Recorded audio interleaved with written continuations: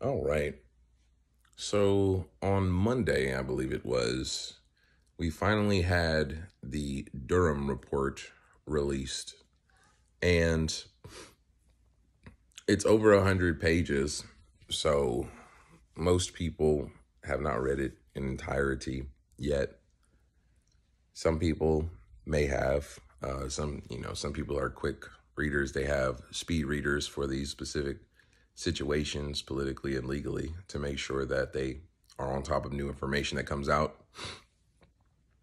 But essentially, from what's been gathered from the report thus far, and this is obviously not from me reading it, I have not read 100 and something page documents in 2 days. But essentially, information from the Durham report is coming out confirming that there was a lot of planning as to the release and the limiting of the release of information that came out in regards to Russia, Donald Trump, him being a foreign asset, the limiting of the information coming out about the Hunter Biden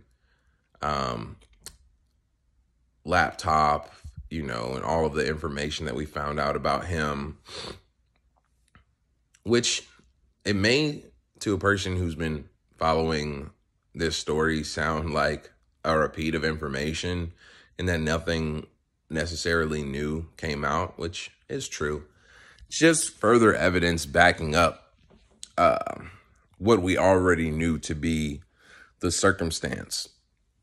So a lot of people are, acting like this is going to be some big expose or is going to change people's minds and thoughts about the past election. And the fact of the matter is that I don't think that it will. Just like all the information that's come out before, like through the Twitter files and things like that, I believe that a lot of people think that it's slowly adding up to something, but I don't know if that's the case. I think that a lot of this information is coming out solely because they don't mind that it's coming out, and they might even want some of this to come out, to leak, to show what has been done in order to circumvent Donald Trump being the president again or ever again, or any circumstance like that. And I'm not saying that from a place of crazy conspiracy theorists or super fan where I'm like, Trump secretly won and da-da-da-da-da. I think that Trump's fan base being that weird, the people who said that he really secretly won and Joe Biden was in prison and Donald Trump was in a bunker under the White House and he was going to come out on March 30th, all that stuff. Those people are so far in the hole that the average person will never join along with them. And those are the main people who are screaming out about the, election fraud, right? So even if there was actual election fraud that happened, even if there was messed up things that happened during the election that limited information that would have influenced people's voting decision from actually reaching them about Donald Trump and Hunter Biden, or information that came out saying false things about Trump and his relationship to Russia, those people are too far gone, man. They're fully checked out of anything that has anything to do with Donald Trump. And honestly, I think that a lot of those people are so worried about his fan base and being protected from the crazy people who follow him that I don't think that they are worried. Like, nobody's really worried about solid across the board justice being done anymore. They have their position, and then they want to do whatever they can to fortify and defend their position. And laws and principles and morals are secondhand to winning this.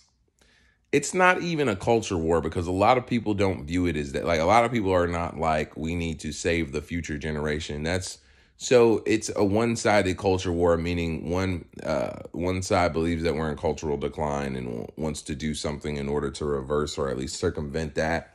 The other side is literally afraid. It's made up of a bunch of different types of people, as both sides are. But the main group that I see are people who are just afraid.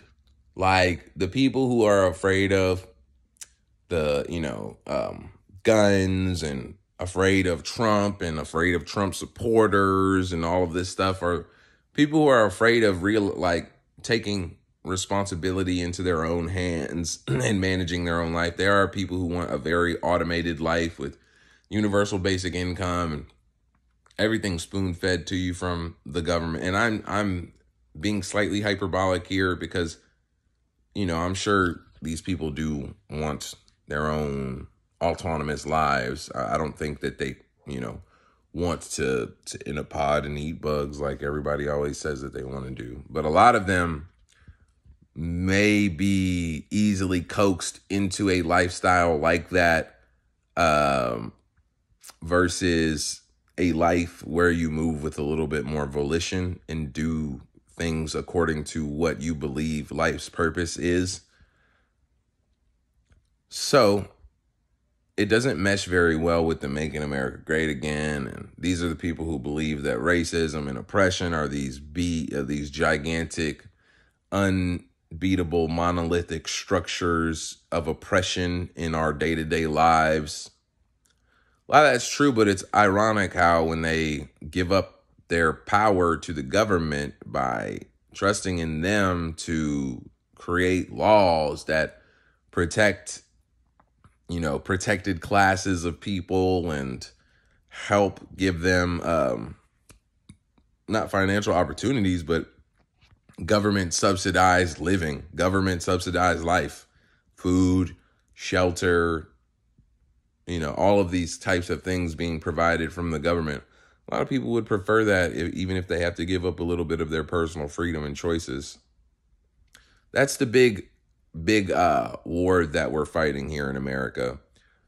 So you have to get through a lot of people's laziness. Not only their laziness in not wanting to understand or read or pay attention to documents and news articles that come out with information like this, but also the laziness of them not wanting to be in charge, the captain of their own ship, their own life.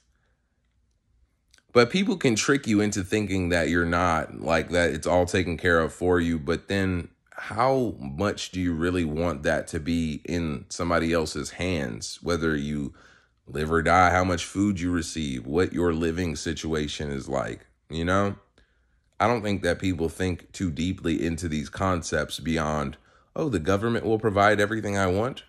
Oh, okay. Yeah, the government will provide, but it's not necessarily going to be what you want. And I know I'm getting off on a tangent here, but I think that all of this is important and connects back to the releasing of the Durham report, because a lot of people aren't going to read it. A lot of people aren't going to pay attention to the information that's been released. Just like the Twitter files, besides those who are legitimately interested, but those who are legitimately interested are not going to take to, they're probably already feeling the way that they did, and this is confirming their thoughts on the situation, which has a doubling effect when they're like, aha, and show this big giant report full of all this convoluted messaging to the average person who's like, I'm not going to read that, but I have a feeling that you're being disingenuous because you're weird, right or wrong. I can't blame them for that, because it doesn't matter how righteous your message is. If you come to me in a way that doesn't appeal to me, meaning that I don't view you as valid because of how you either appear or are speaking, I try to not to do this too often, because I know that valuable information comes from everywhere. But it's a natural thing for you to question somebody. It's like somebody trying to do business with you and they're dressed like a homeless person. You're just going to, doesn't mean that they can't, doesn't mean that they're not rich or something like that and just choose to dress that way, but it's going to make you skeptical. Well, that's how people view Trump's fan base. And when information like this comes out, I don't think it hits the way that those people want it to. that frustration is probably building inside of them too, and will manifest itself in some type of way. Will it be healthy? Will it be productive? I don't know. That's why I try and be realistic about the situation and really understand that no matter what happened back then, I mean, keep releasing the information on that. Keep letting us know what exactly was done. To try and fix these kind of elections, or at least the information that comes out and that would influence them. But do I expect this to be some turnaround moment where Joe Biden gets indicted and is arrested and Hillary Clinton goes to prison, Obama and all this? No, of course not. It's not going to happen. Sorry that I'm coming off black-pilled here, I guess. I don't know. I just think that don't waste too much time focused on trying to shove this into people's faces. Gather what important information that you can, put it together, put it out there, let those who choose to absorb it, but really move on, man. Get realistic about helping Trump gauge his popularity, meaning making sure that things like what happened in Iowa don't happen again anywhere else. Get outside, talk to your neighbors, see how they feel about this situation, this upcoming election. It's going to take a lot of grassroots work in this election in order to really gauge where everybody is and actually have impactful conversations about new information that are going to change people. And it's one by one, case by case, because sending this out to a group for them to absorb it in their own convenient, time span, it's not going to work, man. A lot of people are not going to look at this. At this point, I feel like I'm repeating the same things. So I'll go ahead and choose to end the video now.